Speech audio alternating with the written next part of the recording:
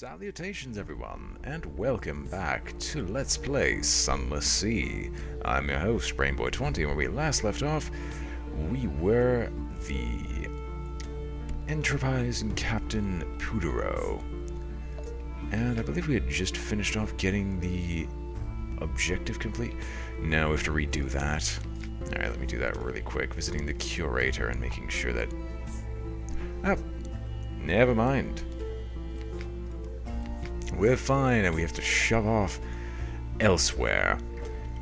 And now, I'm not cancelling out these voyages like I started to do in the previous set, as I've previously explained, we don't actually know most of the map. And with the amount of fuel and food we still have, I am going to do a little bit of more of exploration. Just to see if I can happen to stumble across one of the areas we need, such as, what was the Admiralty's objective for me this time around? It was Gator's Mourn. I doubt I'm going to find the Corsair's Forest this early on, at least with my exploration of Vanderbite. Although hopefully with this I'll get enough funding to purchase the next tier ship, which will be big enough, cargo space-wise, where I should be able to get the Tomb Colonist mission started. Admittedly, that might not be the case, but, well. I do intend to hopefully not be interrupted, as this is a very late night recording, and as a part of the promise I had made. Oh Christ, we're in the snares. Well, it's both lucky and not so.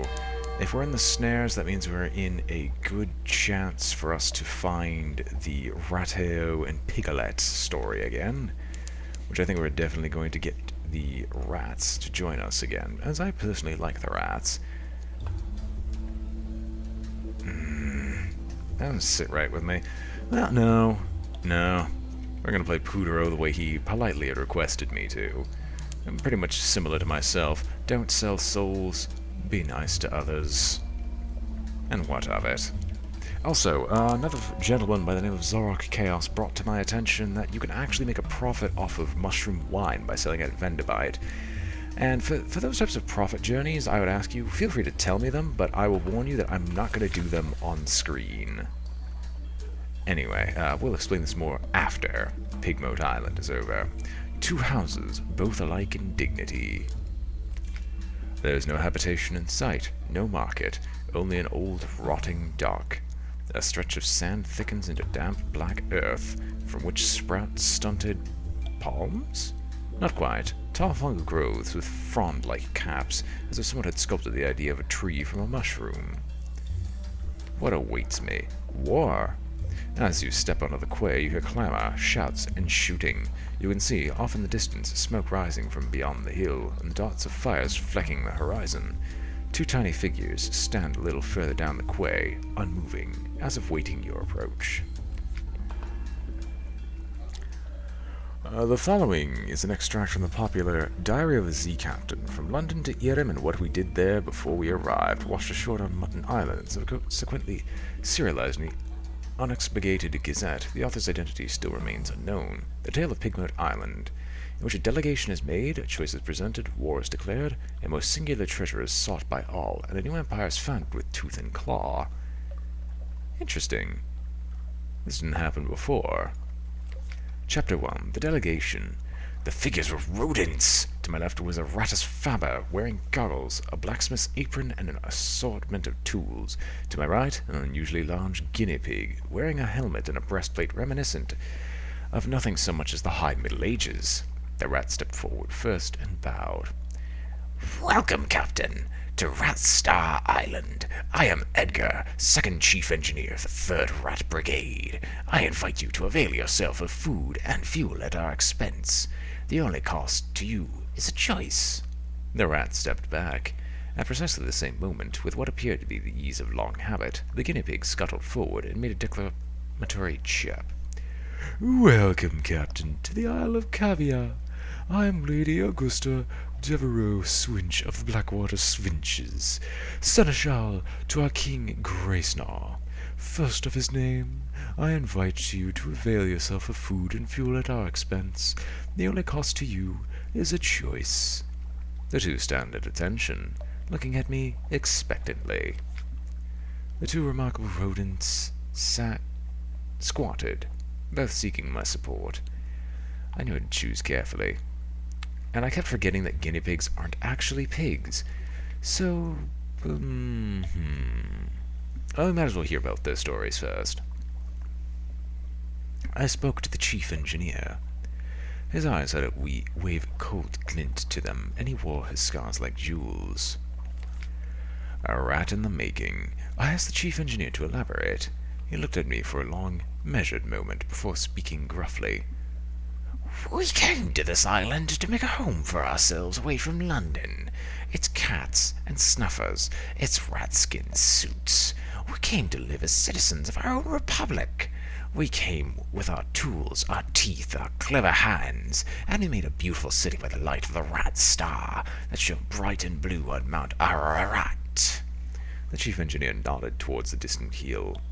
One day we braved the depths of the chicken woods, and from the top of Mount Ararat we plucked the rat star to be our light, our beacon. But the pigs of Cavi saw the light, and they lusted for it. They sent armies to rule us and steal our star. We will not permit them to take what is ours. We will resist to our last breath. Will you join us in defeating them?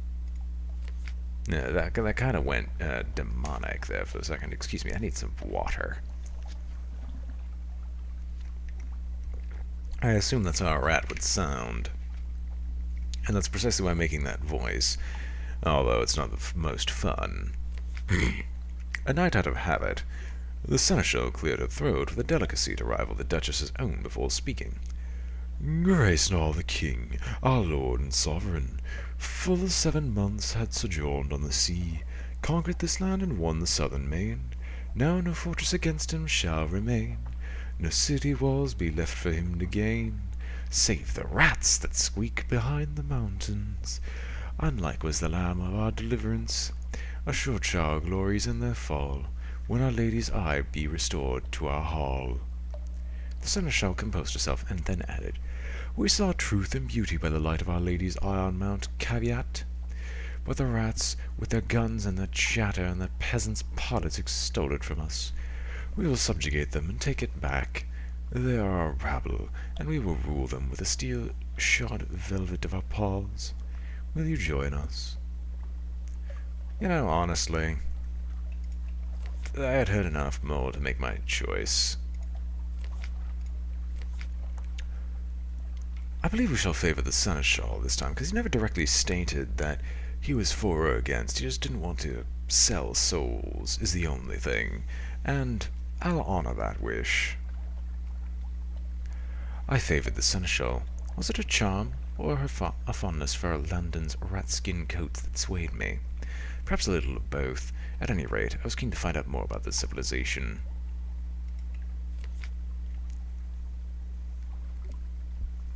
I bowed to the seneschal, who purred with pleasure, while the chief engineer gnashed his teeth, but kept his distance. You have chosen wisely, Captain, said the seneschal. Come, and I will explain our situation to you in greater detail. An occurrence, your memoirs, a night out of habit, quality is now you choose the cavies. I've gained a supply and a fuel. The seneschal led me to the southern side of the island, skirting the chicken woods. We passed through a number of raised mounds of earth mixed with fortifying strips of mushroom flesh, which are supposed to be makeshift walls. The sunlight was dazzling. The side of the island appeared to be absolutely wreathed in skintalak. The cavies' dwelling was awash with silver phosphorescence. It was a large colony. Most notable was the steam pinnace, the impossible lamb. They had run aground, from which the cavies came and went, bearing supplies. To the right of the ship, farther down the beach, a large group of cavies lay on bundles of coloured cloth, whining and wailing as if in pain. To the left of the ship was a ramshackle tent of poles and linen, in front of which guinea pigs clashed against each other and sharpened their teeth.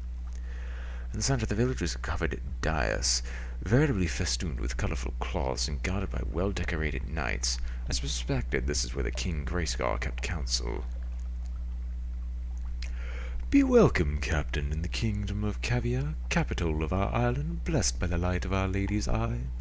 The seneschal spoke solemnly, but with a hint of sadness to her words. Or so it was, and shall be again. I must speak with our king and prepare your arrival.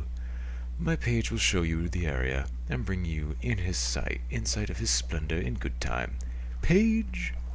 A much smaller guinea pig, its fur braided with a slender strip of parabola linen, scurried over and bowed. The seneschal took a leave. There was the hospital, the steam pinnace, the barracks, and we had seen enough. Let's visit the hospital. Were those guinea pigs quarantined? The Black Death, an elderly-looking cavvy greeted me, eyeing me gravely. Many of us sickened during the voyage, a rotting in our teeth, a weakness in the flesh. This isle was our salvation. The stronger among us made a pilgrimage towards the pool of Our Lady's light, and then, miracle of miracles, they were cured. They bathed in her, they drank her sweet waters, and the strong brought the weak to her in turn. Soon we were thriving again, bearing our children, raising them to love Our Lady's eye, and see in it our deliverance. The elder looked sorrowfully at the sick under his care. Since the rats stole her, the sickness has returned. All this light is but a mockery of hers, and we gain from it no benefit. The only thing. The elder's ears and voice flattened in a hiss. That helps our condition is the flesh, the very hearts and livers of the rats who stole her from us. Was this indeed the impossible lamb? Wasn't it reported overrun by rats? The page chittered when I expected the vessel. Rat! I hate trying to do voices that are so highly pitched. Rats! Never! The splendor of Cavia overtook this vessel. I was born here, the first native of Cavia, but all our elders remembered the voyage. I was hard, they say, but we were harder. But the sea is black and unkind. We were lost in the dark for weeks, and no one speaks of those terrible times. But out of the darkness came the light of Our Lady's eye, guiding us here to our own isle. In times we will ride the waves again, perhaps once we have recovered our eye. Is it not splendid? I'm never doing that again. It certainly may have been, at one time, but I could see that the hull has been severely damaged by the skin-to-lack reef. There was no way the cavies could hope to repair it themselves. Whatever the page said, they were stranded here. And the barracks. What chance could guinea pigs stand against the weapon might of the Ratus Faber? The page led me to the barracks, where the knights didn't deign to speak to one, so undercoated as I. The page, however, was eager to answer my questions.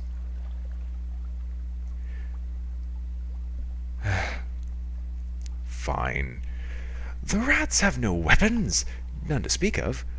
What is a gun without a bullet, a sword without a blade? Ours are the supplies, the knives, the soft stuffs, and the glory. Their teeth are sharp, it is true, while ours— the page hesitated as the knights glowered at him— are sharper. All praise to the flowers of the house of Cavi. One knight preened, while another gruffed indifference, working a whetstone along its top front teeth. As I watched, a particularly vigorous swipe knocked a hole and scissor out of place, and that under the ground in a black and bloody mess. The knight gasped, grasped the tooth, and vanished from sight, and they glared in a way that dared me to make something of it. Adorable. I had seen enough. It was time for my audience with the king. And the page led me, crouching at first, and then on my knees, before King Gracegnaw and the seneschal. The king was the largest guinea pig I had ever seen, easily twice the size of the largest knight in his retinue. The seneschal— Tongue, are you done? Good. The seneschal looked positively dainty next to him. We are told, intoned the king, that you have promised your assistance to the house of Cavi. This is agreeable to us, but what form shall your assistance take? I had nothing to offer but my advice. I would not risk my crew on this potentially doomed venture. I offered to retrieve the lady's eye by force. I had guns, I had a boat, I planned to row a raiding party to the northern side of the island where the cavies could flank the rats' settlement. I plotted to steal the eye with cunning. One should use shadows to catch a light. The rats would not even know we've been there. Probably. Go. A question of timing. I gave clear orders. My navigation was impeccable, but as soon as the rats manning the front lines were able to signal the settlement about our attack and keep the cavies busy for long enough, the chief engineer succeeded in rallying his troops into defensive maneuvers and made it impossible for us to set foot on that beach. I watched helplessly as the cavies that managed to make it to the settlement fell, seemingly and in groups, to the ruthless efficiency of the rats. The chief engineer in turn watched me and my crew while he instructed his fellows in setting cavy heads on pikes and parading them along the shore. Well, I gained 5 terror. Why not more? Oh, that worked. A perfect pincer. My plan succeeded brilliantly. I mean, the second time's only a charm. It was easy enough to sneak up on the settlement while the stolen eye gave off such light and cast such shadows around the shore. Even easier to do what needed to be done when the cavies were rallied by the sight of their treasure. What follows was a tremendous rout. Rats ripped apart, throats and bellies torn open, Viscera slicking the sand. The cavies took losses too, but soon the seneschal declared the day won, as rewarded with a substantial amount of skintalak. I saw, to my surprise, that the cavies had spared a number of rat children, and rounding them up, I commented favorably on this, praising the seneschal's high-minded mercy. The seneschal chittered pleasantly. "My dear captain, be assured that we shall treat them very well, but it's hardly mercy that motivates the preservation of an enemy's livestock." A small rat wept quietly over a parent's severed torso before being prodded and pressed into a march.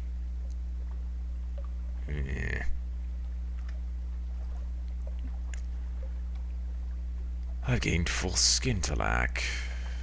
My current pigmote isle civilization quality is now 4 troubled, and spirit is now conflicted.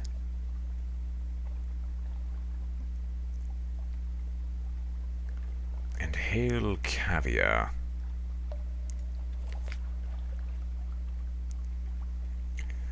The rats were defeated, caviar was triumphant, all that remained were the celebrations and the continuation of our voyage. Oh, how we feasted long into the night. Then...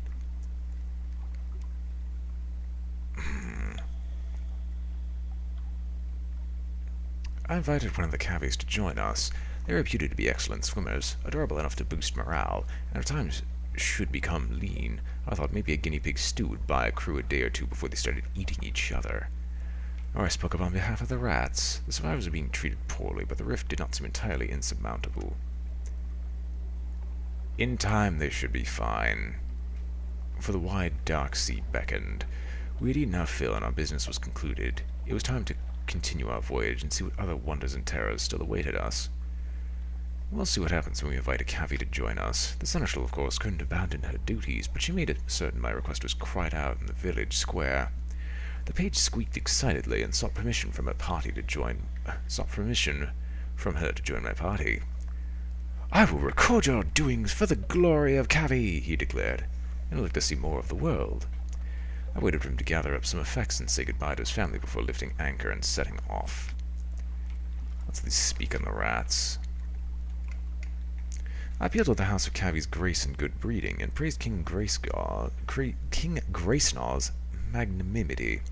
Perhaps the rats knew not what they did in stealing the eye. Perhaps they were only stumbling about in the dark for a light, as the cavies were themselves while lost at sea.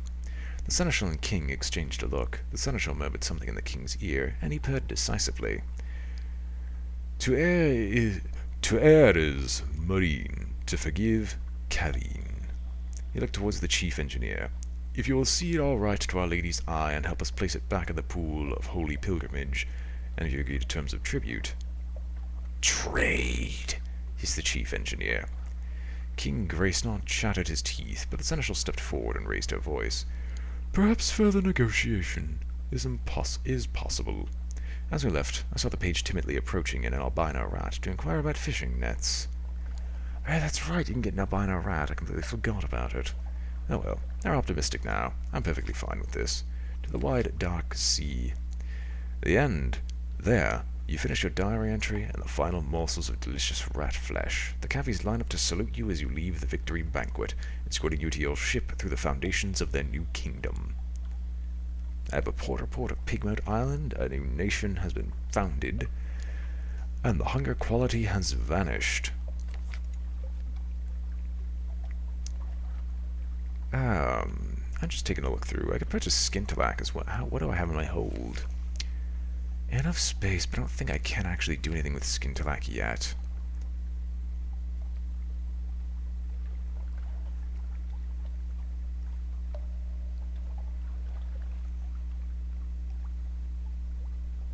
Interesting. I'm surprised that's even an option to steal the lady's eye. I could always purchase skin to like as well. How much does it cost? 115? Let's not. Perhaps not. Let us actually go and leave with our new found supplies and our newfound Saint's Haven. Let us shove off and head back down to the Neath, hopefully avoiding most of the more awful creatures. There's the Du Bois Maelstrom. Doesn't really concern me that much. And before I forget again, or before I'm interrupted, I did mention that if anyone wishes to tell me about trade routes and other such things, feel free to do so. Note that these will always be done off-screen, because, you know, I'm not going to have you sit through me doing all these trade routes and stuff like that. Maybe if I'm doing, like, an actual mission where I'm going to be traveling from, like, the Neath to the Venderbite, I might just purchase some and show you how the trade route works once, but not enough where it truly would matter. And this looks sketchy. There's a piece of island here that's actually really helpful. Why is there a rune? Tell me this is actually a place. I have enough supplies to pull this off. I wish to visit this area and see if there's an island here that I missed.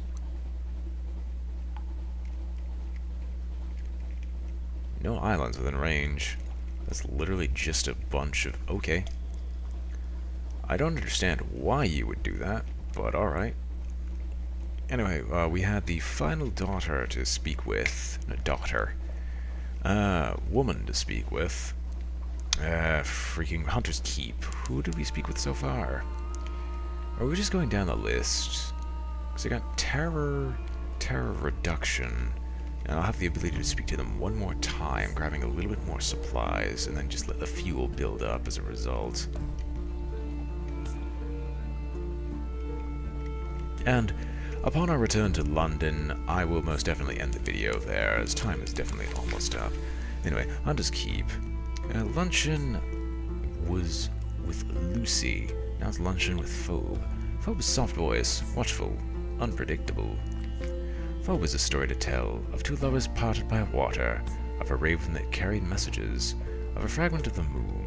She beats time on the table as she speaks, as if to a song only she can hear. The effect is hypnotic. Your attention drifts out through the skylight of the dining room, to the false stars glittering in the roof of the cavern. You drift like a puffball spore. The undersea shimmers below. Islands lie like mineral specimens on black velvet. Ships bob like wood chips between the islands. Vast spinned things pulse in the depths. There is a scent like the scent before a coming storm. The storm? The storm came, said Phoebe quietly. Everything changed. Somewhere in there, you finished the last course. The scowling maid reluctantly serves cheese and Bath Oliver biscuits.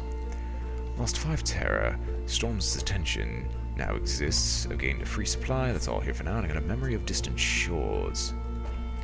My acquaintance with them has changed. Interesting. Please tell me the hold has all 3. Tale of terror. Memory of distant shore.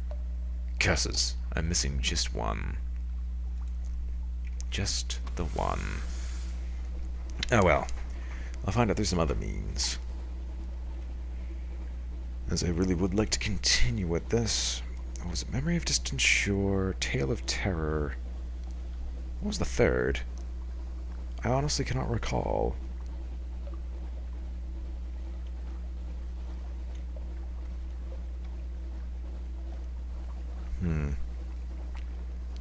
We'll find one later. Something will take us far up north at some point, and that's where we'll hopefully find the final tale that we need. Oh yes, I'm probably going to want to stick around and wait until something awaits me here, because whenever something awaits me here, that can only mean good things.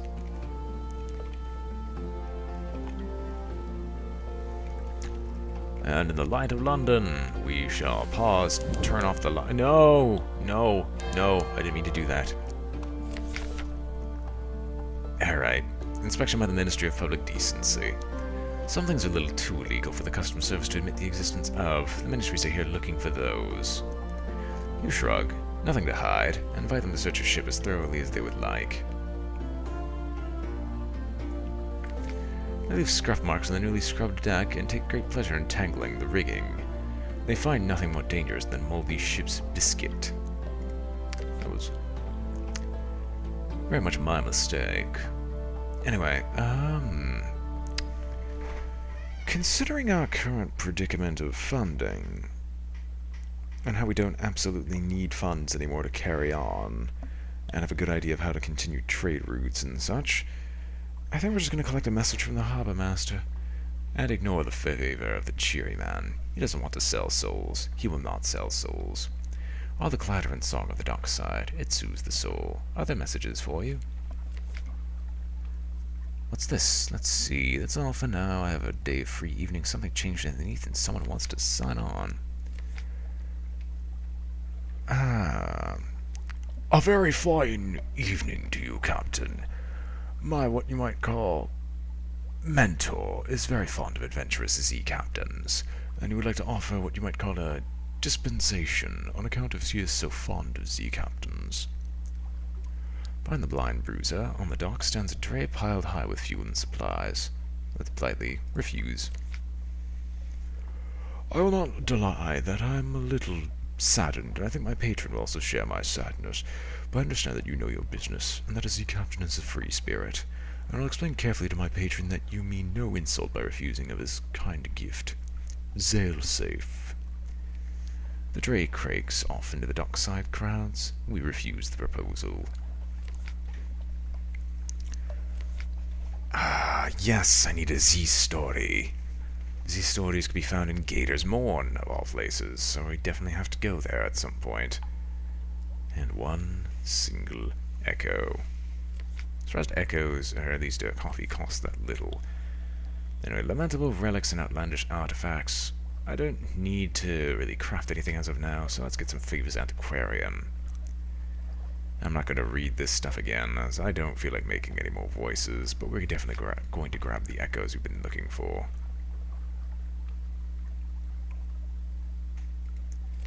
No more lamentable relics, more echoes for me, but the memory of distant shore shall remain mine. Now to London proper, and visit the Admiralty's office. Hunter's Keep, gained a little bit of fuel and more favors. Admiralty, Quaker's Haven, giving me more favors and fuel. Vanderbilt,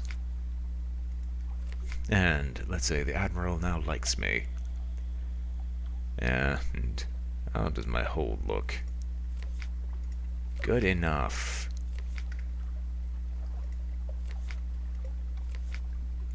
Pigmote Isle. I'm not certain I heard you correctly. Are you certain that this is a report you wish to make? So be it. One fuel favors Admiralty, and they have a port of Pigmote Isle. And we don't have anything else for you here. Cruise the Wolfstack docks? Huh. It's certainly strange. I could have sworn we had more funding than this. Then again, this is going to be a long build-up, considering most of our funds will have to go for purchasing the supplies to run this ship. But we'll eventually get there. Eventually. Anyway. Cruise the Wolfstack docks? I don't see why not. Sea shanties, fine food, warmth of a pub fire, and something more. A likely lass. She tipsily claims to be a spy. Whatever she is, she's easy to like. When the evening ends, you're still together. Next morning, she gives you a pewter locket. As you reach for it, she grips it briefly in her fist. "Don't you dare forget me," she says. We could hire on some more crew, but that's what this new recruit contains. Ooh. We can engage the sigil-ridden navigator, one of my favorites, or a gunnery officer. I'd probably very much like veils and mirrors, and the sigil-ridden navigator is actually a fairly useful gentleman to have on. Let me guide your ship. I know all the Z, how it was, how it will be. Please, the headaches stop only when I'm working. Come aboard. Thank you. Ah, my God, the air. The air. It's clearer already. Let me chart a course for you. Ah, my head. My head. I'm sorry, Sly Navigator. You might be my first officer, usually, but people need to be replaced from time to time. Anyway, my lodgings... Sell my townhouse. That's a hilarious idea. No, we're not doing that. We're not going to retire either. Hello, guinea pig, the mascot of pages. I lose 1 single point of hearts, gain 2 pages instead. Knock up some mirrors and veils over the 1 single mirror, and the Sly Navigator will be removed soon enough. Shops, skin to lack. Well, how much do you, like, cost to sell?